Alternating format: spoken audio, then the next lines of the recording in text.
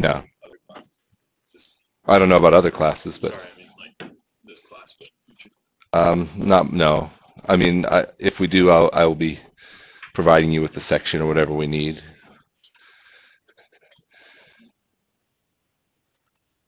So the United States Constitution, as we discovered in the earlier chapters, constitutions are kind of the framework or groundwork by which the laws of a nation are established. Okay, the Constitution and the wording in the Constitution is sufficiently vague in points to leave people not sure who's right about what it means. Okay, and as we read some of these points today, we'll talk about that. And that's why we have the Supreme Court, because ultimately they kind of have to be the arbiter of that. They have to say, no, this is what it meant. And they've actually done that, and they've actually changed. Later Supreme Courts have changed what earlier Supreme Courts have said the Constitution means on things. We won't even talk about it in this class, but think about the Second Amendment. I mentioned that the other day. It says that the right to keep and bear arms shall not be infringed. And the most extreme interpretations of that, to one end, say that that means that the government, because the Constitution limits the power of government, of the federal government, the government cannot infringe your way to keep and bear arms in any way. That seems like a pretty clear interpretation to me, right? But if you follow that thing to its end, it means that you could own, if you're rich enough, you could have your own nuclear missiles. The government can't tell you can't, right? You can have tanks. You could have, Bill Gates could have his own private army. And yet most of us go, like there's a part of our brain at least is like, well, why can't he? And then there's a part of our brain that's like, we don't want everybody having nuclear missiles, like just individuals. And so, that's the most extreme interpretation you could take, that the government cannot limit a citizen in any way, shape, or form from owning any weapons at all. But the minute you say, well, that seems extreme, that seems like an extreme way of taking it, so I think the government should be able to limit some things, now you've opened up a crack in the door to where, where does it stop? Can't have nuclear missiles. Okay. We can all agree on that. Well, except for the one guy who wants a nuclear missile and can afford it. We can't have, can I have a fighter aircraft, like an F-16 or an F-15 or an F-22? If I could afford it, could I have one, fly it around? It'd be pretty sweet. No, you can't have that. Okay, we're good with that. Can I have a tank, just like cruising around the neighborhood? That'd be sweet. Some people do have tanks, actually. No, you can't have tanks. Okay, well, can I have, surely I can have small arms. Can I have an AR-15? Yeah, but it can't be fully automatic. Why can't it be fully automatic? Because there's no purpose for it to be fully automatic. And you're thinking, yeah, there is, so I could shoot it fully automatic because it's fun. Has anybody ever shot an AR-15 or an M16 full auto? It's a good time, right? It's a really good time. They're fun to shoot semi-auto. But you see where I'm getting at. So if we accept that the government can limit us in that way, now we're starting to wonder what it means, what shall not be infringed means, right? And different groups argue different things. Some will say, well, the intent of that was so that people could hunt. And other groups say, no, that wasn't the intent. These are people that had just fought against their own government and pushed their own government out and started their own country. Their intent was so that people could defend themselves against an autocratic government. I don't know. I wasn't there. I wasn't at the convention when they wrote these things. So as you can see, there has to be some reasonable space where we can all kind of agree this is what we think this means. We're never going to fully agree. So there has to be someone who says, okay, this means this. That's the Supreme Court. This means the government can limit you, but only in certain ways. The government has a legitimate policing function, and letting everybody own nuclear missiles would probably make that policing function really difficult. I don't know. I'm probably more to the extreme side of this one, and I think that we should be able to have pretty much whatever we want. But I'm a crazy right-winger when it comes to weapons. I grew up with guns and I like them, right? All right, so here's the learning objectives of the chapter, but not everybody feels that way. I would guess most people from this community feel closer to my end of the spectrum than not, most people. But I think if you were in New York City or Los Angeles, a big chunk of that would be shifted the other direction, right? And this is a country of pluralistic views where people are allowed to believe differently than one another, and we still need to get along. All right, so here's the things they want you to be able to do. I won't read them to you. We will focus quite a bit on what's called the Commerce Clause, the power by which the federal government gets involved in commerce and what that means in today's world, what that is extended to, and the Supremacy Clause. Those will be my big focus for this chapter. I believe that you should read the Constitution. I'll have an assignment that involves you summarizing parts of the Constitution. I don't think enough Americans know what's in the Constitution. And I'm not a constitutional scholar. I'm not an expert. I try to read it regularly, once a year or so, just to make sure I understand what my rights are. I don't see myself chaining myself to the courthouse steps to fight yet, but I could see myself at some point maybe having to defend the Constitution of the United States against enemies domestic. I've done it against enemies foreign. That was what I did in the military. I don't know, though. I'm not saying, I think we're the freest nation in the world still. Every time I start to think, well, Europe looks pretty free, then I look a little deeper. And that's not the case. They're pretty free until you press a certain point, and then the government says, whoa, can't do that. I was driving from Phoenix the other day, and on the side of this hotel or apartment building, in big letters as you come out of the mountains into Miami, anybody notice this? Somebody has painted in huge block letters, Hillary is a crook, wake up America. And whether you agree with it or not, the fact that somebody can do that, there are certain places where you'd go to prison for doing that. England, you wouldn't, by the way. So when I say they're not as free as us, they're pretty free still, all right? But you can't say here, you could just say, I think the president's a total piece of crap, right? You could put that on the wall and everybody's just like, yeah, okay. That's glad you feel that way. So that is a great thing. All right. All right. So the United States Constitution is broken down into articles and then amendments.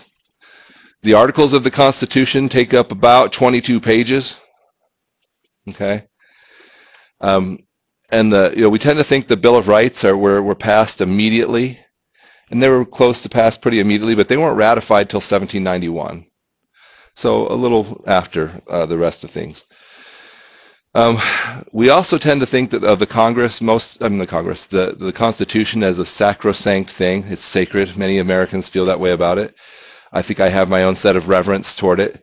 But you have to recognize that the process by which it was made was kind of a convention, right? Not kind of, it was. They call it the Constitutional Convention. And there was a lot of haggling and a lot of politics going on. People saying, well, if we can include this, can we include that? If we don't put this in, can we have this? So much so that the Constitution established that slaves were not people, but for enumeration purposes, they would count as a portion of a person, okay? So as much as I think it's a heavenly banner, I have to remember that it still was imperfect because men were involved. People were involved in its making. But these people who made it were smart enough to say, we're going to put in a means by which it can be changed. So that's one of its strongest features. The ability of the people and the states to amend it. Okay? All right. So Article 1 creates the legislative branch. It creates them first because they're the ones that make all the laws. We have the House of Representatives and the Senate. Does anybody know how many members there are in the Senate? 100, which is 2 from every state. So whether your state has 50 million people, or what does Arizona have, about 6 million people? Utah has about 2 million. Vermont has about 600,000. You all have equal representation in the Senate. The House has, anybody know how many members are in the House? 435, okay? It was based on population. There was no limit of 435 when it was created, so it kept growing as the country grew, and finally they capped it. So now it's capped at 435 by internal rules of the House. Okay, they capped it at 435. And what that means is now, because before it could just grow, now it means if one state gains somebody else has to lose somebody.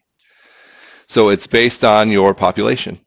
So a larger state like California has more representation in the House of Representatives than a smaller state like Vermont.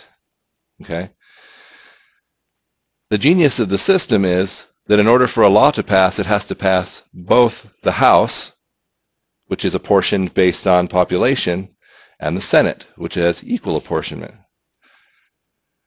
Senators are elected for 6 years. Members of the House are elected for 2. I've heard, I've never done it, but members of the House, once they get elected, pretty much the only thing they have time to do is try to work on getting reelected. Like they're constantly campaigning. They don't have time to stop. They have to always be out there letting people know, I'm working for you. The intent of this is to make sure that the members of the House are directly answerable to the people, right? That if they do something that the people don't like, they can be turned over within 2 years. Members of the Senate are meant to have a longer period of time, so they could act as statesmen, if you will, people who act upon their own honor or their own beliefs, regardless of what the people think. In order for something to become law, it has to pass both houses. It's a pretty genius system. It should be hard to pass a law, right? Creating a federal law should be hard. You should have to really get buy-in from a broad group of people to make that happen. Unfortunately, we've become partisan, and so now if you go to Congress and you say, I'm going to go to Congress and I'm going to represent the state of Arizona, and you get elected, you have significant pressure from your party to support the party, even on things that you think aren't right. And it's kind of like, well, you're going to want support in these other things, right? So why don't you just support the party on this? I've seen very good people go to Congress, and I won't say they were corrupted and turned evil, but they were twisted. They had to play a game that was hard for them to keep right side up and you know, whatever. It was hard for them. And that's even at the state level. It's hard. You're playing politics is damaging to people. You end up having to sort of, you know, either be principled and get kind of run out, or not be allowed to have any sort of real power, or give and take, and then the giving and taking is hard to know when that stops. Okay, so Article 1 creates the legislative branch. Article 2 creates the executive branch. That's the president and the vice president. In the good old days, the first 3 presidents, they would have an election, and the person who got the most votes was the president, and the person who got the second most votes was the vice president. But then they stopped that and said, we're going to have a 2-party system and people are going to run together. So that's I won't say it's new.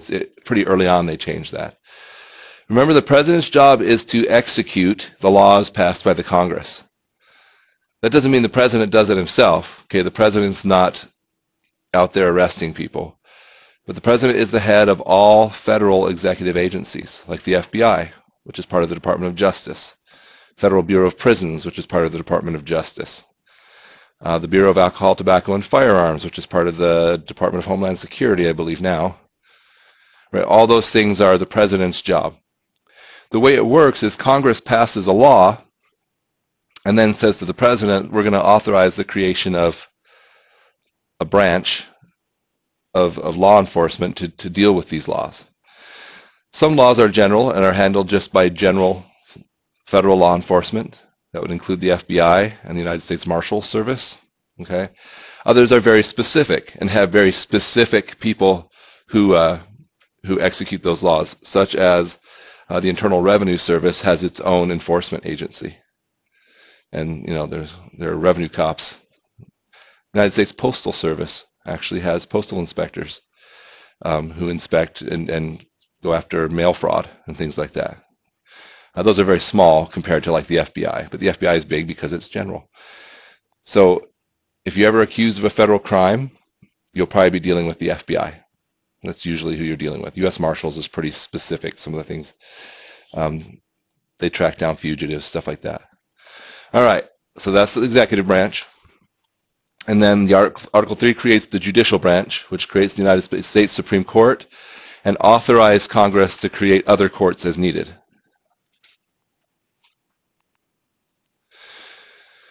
Some other important articles. Well, that's all the other articles. Article 4 covers the interrelationships between states. So remember when all this was conceived, the states thought of themselves as pretty much like independent countries, part of a broader confederation. And from day one, there was fighting about how strong the federal government's presence should be versus how strong the states' rules should be. From very day one.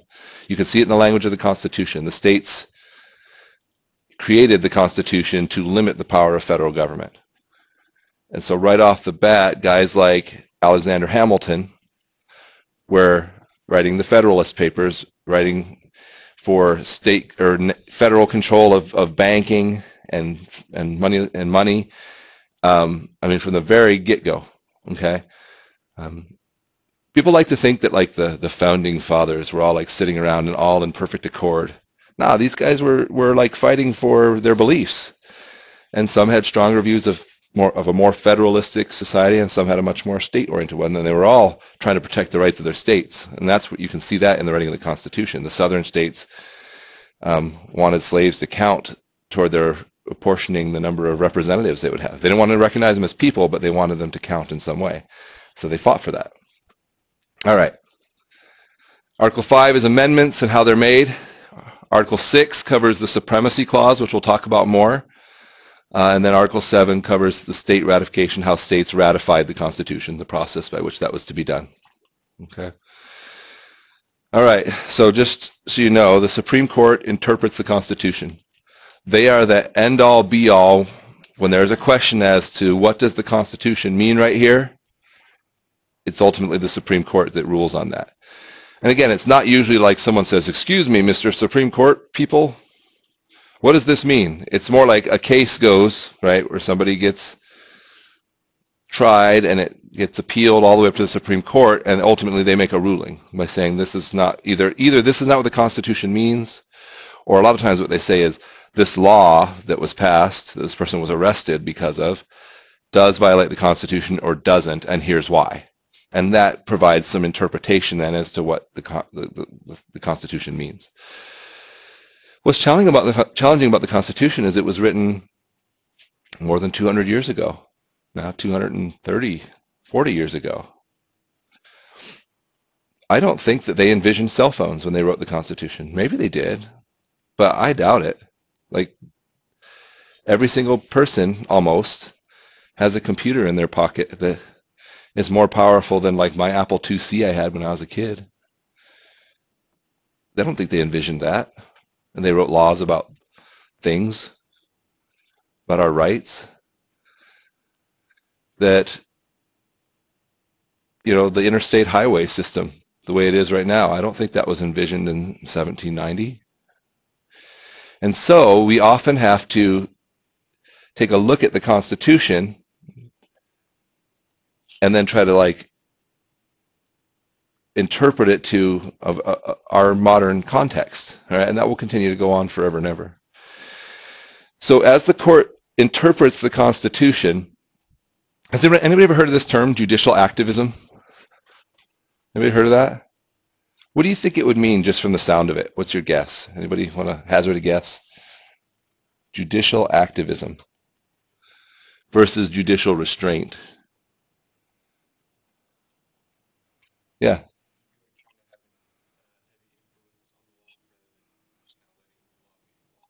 Okay, good.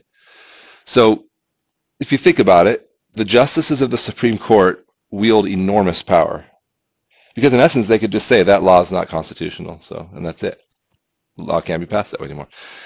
So some take the view that the Supreme Court should show judicial restraint, meaning they should try to like look at the words of the Constitution in the most literal way they possibly can, and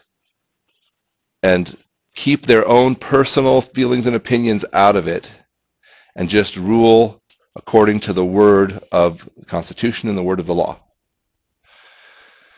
But others try to manipulate the system and get Supreme Court justices to really involve themselves in the changing of laws. Okay? Anybody ever play basketball? In basketball, referees are a major, major part of the game. They change a lot, and it's the way the game's it's expected that the refs are kind of in the middle of everything. In soccer, anybody ever play soccer? In soccer, the way you train referees is to say you should be invisible. You should be as little a part of the game as possible and only call things when you have to. And I tend to think of the two in this way. One is like you're an important part of the thing, and the other is like you're there, but you're to try to keep things going in the natural order they'll go in and just kind of let them flow. Okay?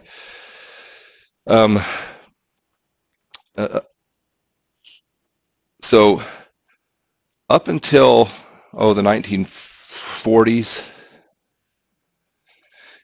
there was a lot of restraint, and again, it's off and on, depends on who's in power at the time. But FDR, Franklin Delano Roosevelt, as he was passing the New Deal laws and pushing those through, those were these laws after the stock market crash of 1929 and the Great Depression that were intended to sort of get people back to working, okay? And they involved the federal government providing tons of jobs to people, and they provided incentives for businesses to hire people. And many people were crying foul, saying, like, the federal government's getting too involved in business. And he tried to have it passed, and the courts struck it down. So then what he did is he started what he called a court packing plan. I don't know if he called it that, but his advisor, somebody coined this term. And what they did is, remember, he stayed as president for more than 2 terms, right? He's the one they made the rule, the 2-term rule for. And he tried to appoint as many judges as he could who were favorable to his ideas. And then that legislation got passed, and next time it went to court, it wasn't struck down. And since then, that's kind of been the thinking. Remember what I said? Trump is trying to load the courts, and before him, Obama tried to load the courts. And so this idea of recognizing judges are appointed by the president, and they're confirmed by the Senate, and in an era when you have a president and a Senate that are of the same party, you'll get some judges in there that are pretty skewed to one side. Clarence Thomas, long considered one of the most conservative judges in the history of the Supreme Court, was put in by Reagan and confirmed by a Republican Senate. We'll see how these other ones do. I think the ones that we have had recently put in seem fairly conservative, but more moderate, like more to the center, willing to go against their president's ideas and vote with their conscience. But I'm sure if I were a really hardcore liberal, I wouldn't agree with that statement. I'd be like, no, they're crazy conservative. So we'll see. All right. All right. So here's the biggie. This is the power that Congress has. The Congress shall have power to lay and collect taxes, duties, imposts, and excises, to pay the debts, provide for the common defense and the general welfare of the United States, but all duties, imposts, and excises shall be uniform throughout the United States. And here's the big clause, Clause 3. So this is Section 8, Clause 3. So Congress shall have power to regulate commerce with foreign nations and among the several states and with the Indian tribes.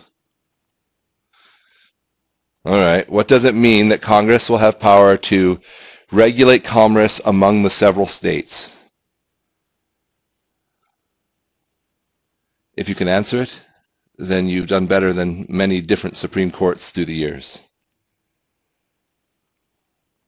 What do you think?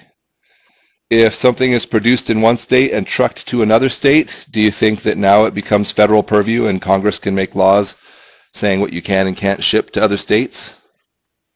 Is that regulating commerce among states? How about if one state wanted to put some sort of an excise tax on something being shipped from another state? Can Congress say, no, you can't put excise taxes on that? Probably. How about if something is produced in the state of Arizona, shipped on an interstate highway, say it's produced in Safford, like cotton, shipped on an interstate highway to Phoenix, where it is sold to people in Phoenix, does Congress have any right to regulate that transaction? Right. So through the years, it's become broader and broader and given federal government more and more power. Now, anything transported on an interstate highway system, which is maintained with federal funds, is interstate commerce, even if it's produced and sold all in one state. How do they limit guns? And say you must have it federally licensed because it's interstate commerce. There is a state, Montana or Wyoming, Montana, where they have specifically written a statute into their state law saying, in essence, the federal government will have no control over firearms produced in the state of Montana and sold to citizens of the state of Montana. And that hasn't been challenged by the federal government yet. I guess you have to be careful how you transport them. Can't transport them through the mail. Can't transport them, right? You can't use any federal. So well, here's what's happened, guys, over the years is the initial intent was that the states would be sovereign, except in certain things. And those certain things are outlined in the Constitution. Actually, the Constitution limits the power of the federal government to certain things, right? And then all other rights are to the states. That's the 10th Amendment. But in time, the federal government has done one of two things. They've expanded the power via the Commerce Clause and the Supremacy Clause, which we'll look at in a minute. And two, they have expanded their power by giving money to the states to use for various things and then putting strings with that money. So our schools are partially funded by federal dollars. So when the Department of Education comes and says, we want everybody to take this standardized test, and one state says, well, we don't want to do the standardized test, they'll say, fine, then you won't be eligible for our funding. But you don't have to. We can't make you, right? It's kind of like the power your parents have over you when you're a kid, right? Like they own the car. I never license a car in my kids' names when they're teenagers. It's my car. Yeah, you get to use it pretty much whenever you want, but I always have the power to revoke that, right? And then I say, I'm not making you. You can choose that. You can choose to do whatever you want, right? So that's kind of where we are today. The federal government has a great deal of power because progressively over time, the Commerce Clause has been interpreted to mean broader and broader control of pretty much all commerce. I mean, now we sell things on the internet. That's all interstate. And because the expansion of government federal funding of state projects. All right, Article 7. The Constitution and the laws of the United States, which shall be made in pursuance thereof, and all treaties made, or which shall be made under the authority of the United States, shall be the supreme law of the land. And the judges in every state shall be bound thereby. Anything in the Constitution or laws of any state to the contrary notwithstanding. Like you lost me at the whole notwithstanding business. That got confusing. All right. What do you think this means?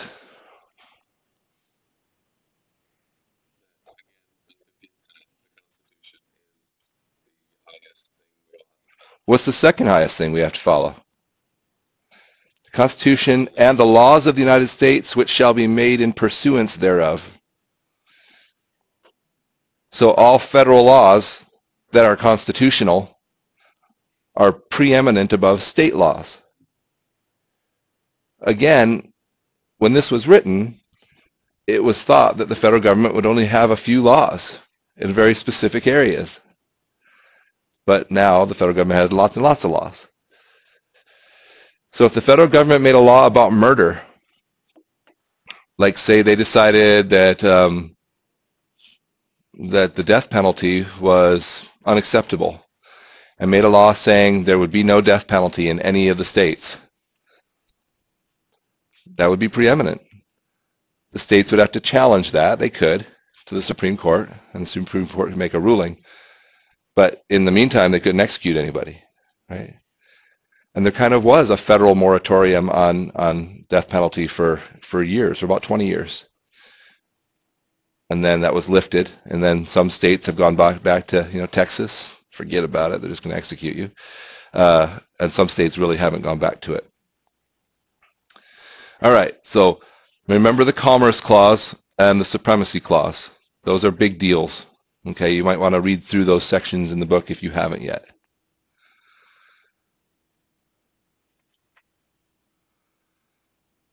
If a law directly conflicts with federal law, the state law is invalid. This is called preemption. And then they ask all these questions. This is what the court's supposed to do when they're looking at, should this law be preempted? A lot of times, a well-crafted state law can sort of slip in between the lines of a federal law, right? It has to be that they are in direct conflict with each other before you preempt the state law. So if the state law people write the law in such a way as to say, look, it's not getting you to disobey the federal law. A challenge we've had in recent years is where the federal government, through executive order, says we're not going to execute this law. We've had this with immigration, where they've said we're just not going to arrest certain people. And then certain states say, well, we're still going to exercise federal law, and we're going to if we determine someone to be an illegal immigrant, we will detain them, and then we'll turn them over to the federal government. And the federal government's saying, so in essence, you have the federal government saying we won't detain them for these offenses, and some states saying we are going to detain them, and then we'll turn them over to the federal government, and you can decide whether you want to let them go, but we're doing our job. That happened here in Arizona, right? Other states are saying we're not going to exercise any of these things. We're going to create sanctuary cities, a place where we're going to thwart federal attempts to exercise federal law. And so, right, something's going to have to come to a head here at some point, right? And that's the way it's laid out right now.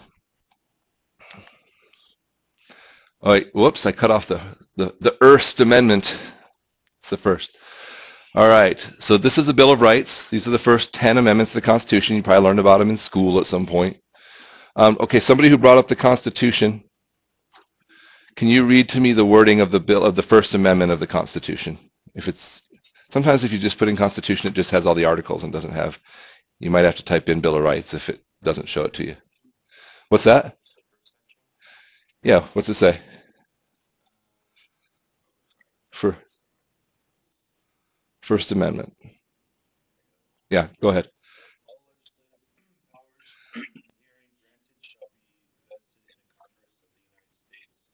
That's the first article. I want the First Amendment. Okay, go ahead. Congress shall make no law respecting the establishment of religion or prohibiting the free exercise thereof, or abridging the freedom of speech or of the press, or the right of the people peaceably to assemble and to petition the government for redress of grievances. Good. So the articles of the Constitution establish government, the federal government, and how it be organized. The amendments, the first 10 amendments, limit the federal government. They say this is what, so it starts with Congress shall make no law respecting freedom of speech, freedom of religion, freedom of assembly, freedom of petition.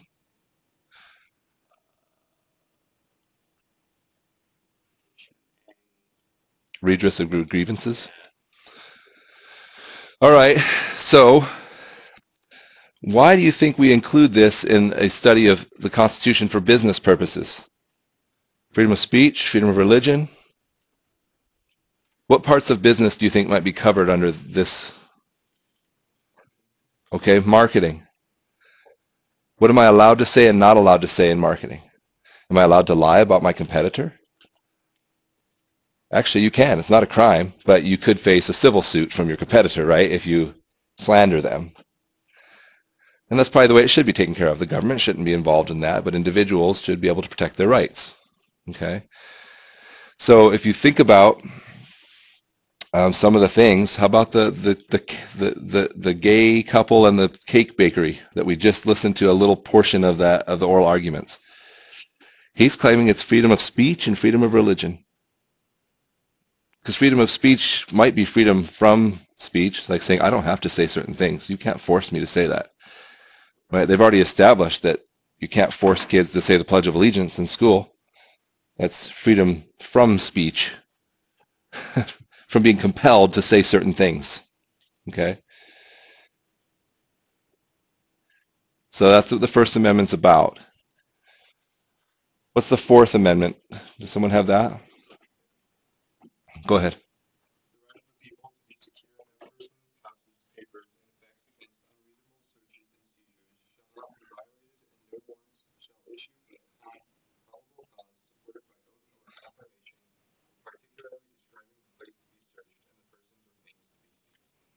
All right. It's a little hard because it's written in 1790s language, right? But not really. That's pretty clear. We have this one. They even put it in the book, which is interesting. They put privacy, or privacy if you're English, but privacy. Does it say that you have a right to privacy? It says you have a right against undue searches and seizures, unreasonable, to be secure in your effects.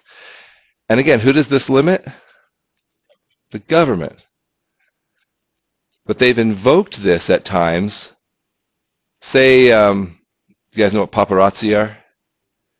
So if a paparazzi climbs up to a third-story balcony so they can see down in your yard, or say a famous movie star's yard, and the famous movie star is romantically involved with somebody who's not their spouse, and they take pictures of them, the question is, can they do that?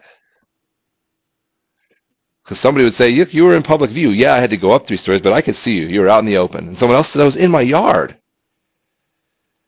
And so the courts have said, you have a right to privacy. It says so in the Fourth Amendment. It doesn't say that. Right? And so here's where we get to this sort of like strict construction, not construction, but strict construing of the Constitution. What specifically does it say? Or we get to the like, well, what's implied there? It's also where we get to, does it really just limit the government, or does it limit all people? I don't know. For most of us, the idea that somebody climbed up to the 3rd story to take pictures of you in your backyard seems a little disconcerting, right? We like to believe our yard, if we put up a wall or a fence, is kind of our safe zone. But I'm not sure the Constitution guarantees you that right, especially from another citizen. Again, I think that might be more of a tort case where you could sue them individually, and certainly the states could make statutes saying this is an invasion of privacy. Anyway, so that's where this comes in. So the Fifth, who's got the Fifth Amendment?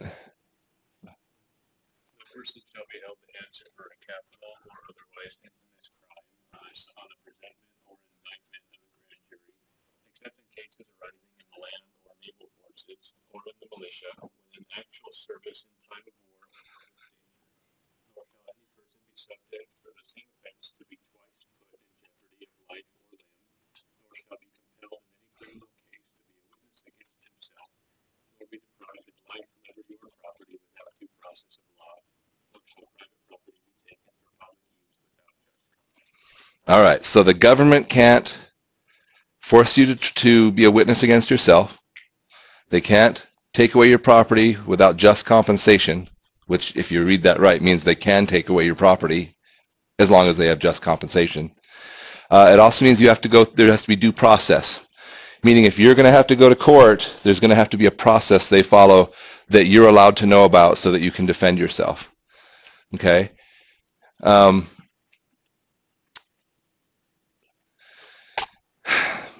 So when I have a customer write me a bad check, I can't just like call the sheriff and have the sheriff throw him in jail. Instead, I call the sheriff. The sheriff says, we've got a form. Come down, fill out the form. How much did they owe you? Blah, blah, blah, blah, blah. I fill that out. I turn it in. The sheriff's department then sends them a letter that says, you are accused of theft by check, which is what it's called in Arizona. You have, I think it's 30 days to remit payment to the person that you wrote the bad check to. And if you don't, then action will be taken against you.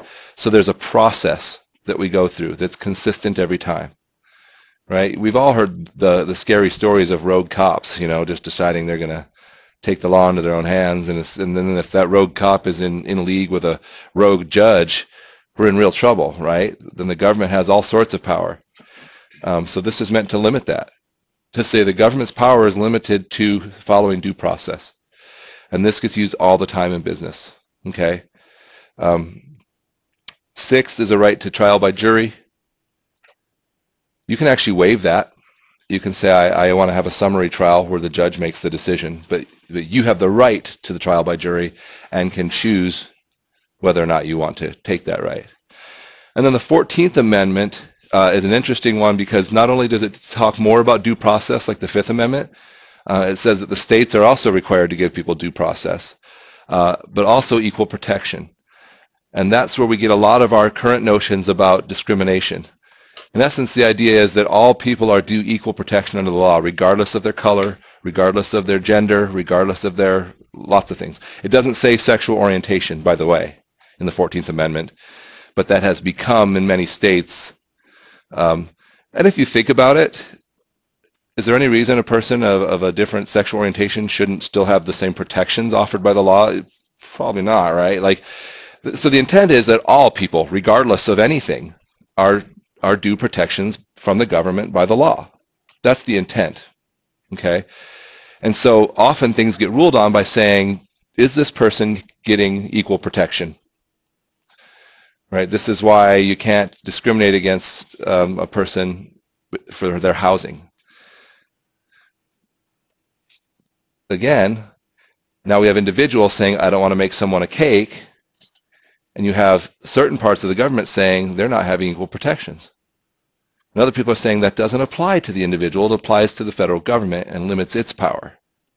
And so these are the arguments that get hashed out in the courts. And that's all I have for today. I know the lecture parts are hard, that's why I try to limit them. So hopefully it was a little bit interesting.